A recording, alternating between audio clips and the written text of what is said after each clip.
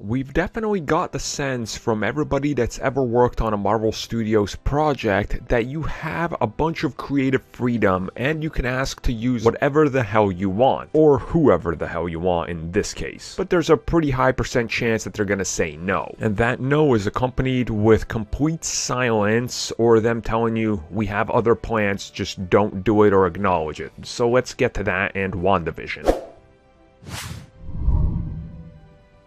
You know, I don't blame Marvel Studios for being secretive and locking down info and trying to spread the spoilers from hitting the internet, because if you look at people that go out of their way to tease all these spoilers and things that you're not going to be able to uncover, such as J.J. Abrams and the mystery box, everything leaks because of his hubris. It just does, because that's what he does. He teases it and he pretends like he's above the fans, and the fans are able to figure everything out, and then the end product ends up being Star Trek Into Darkness, and everybody saw that entire movie coming before it ever shot, because the mystery box is god-awful. And I think pretty much everybody has learned from that. Now, we've seen a bunch of leaks from the likes of Mandalorian and other Star Wars shows, and it seems like, well, leaks in regards to Star Wars are something that's just become commonplace. Marvel Studios, though, Kevin Feige and co. seem to have locked everything down, and that's due to the nature of their secrecy. So recently, the showrunner for WandaVision, he talked a little bit about the MCU approach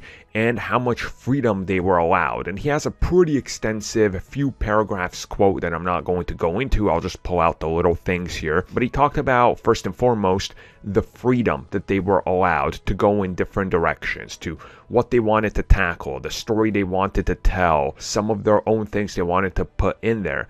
But then it got very restrictive, and this is because when they wanted to use certain characters from the Marvel Universe, they were not allowed to. It's further then elaborated upon that Marvel characters from various other corners of the Marvel Universe, pretty much you ask and they just go, no, we have plans for that and we have ideas where we can go with them and they can't be applied here.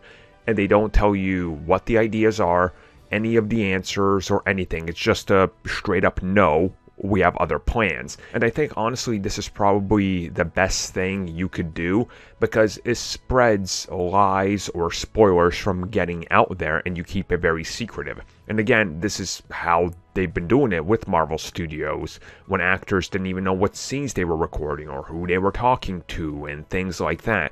This just keeps everything locked down.